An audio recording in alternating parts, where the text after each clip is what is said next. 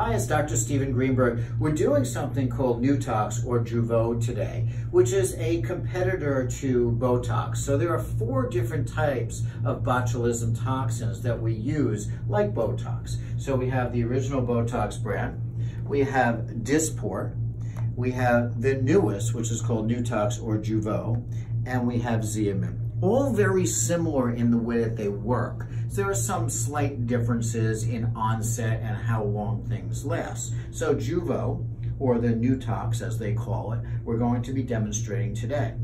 The best areas for these toxins to work are the crow's feet. Go ahead and smile. You can see the crow's feet right there.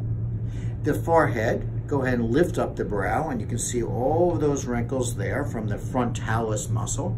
And lastly, kind of scrunch in there, the 11 lines, or the glabellar lines as we call them, and those all go away with these different toxins. So today is going to be the day that we're using Jeuveau or the Newtox, which tends to have onset very quickly and lasts about the same length as the Botox toxin does as well. It's quite a simple injection. It takes just a minute or 2 to do all the areas, and in a few days we'll start seeing the onset and the wrinkles will start going away. So what we're going to do now is demonstrate a little bit of Jeuveau. Go ahead and smile hard. Good. Now relax. Those wrinkles are quite simple to get rid of. And we typically use a little bit of numbing medicine beforehand so that the patient doesn't feel anything. Occasionally you'll get a little bit of a bruise, but most of the time you can't see anything. Sometimes these little bumps that you see will take about a half hour or so to go away.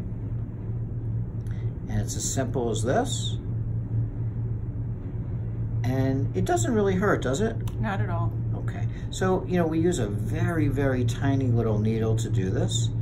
And again, a little numbing cream on takes most of the discomfort away. Go ahead and smile. Perfect. Now relax. Good. We're going to get rid of all of those crow's feet right there. So again, a simple little injection. The 11 lines will go away.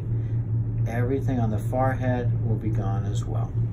So that's the demonstration of Jeuveau or the Newtox. It's the same thing whether we use that or whether we use Botox or Xeomin or Dysport. They all work very nicely to eliminate them. Some people do better with one toxin versus another. Quick and simple injection. Now, that is completely different than using fillers for the face. We use fillers for the face in a variety of ways.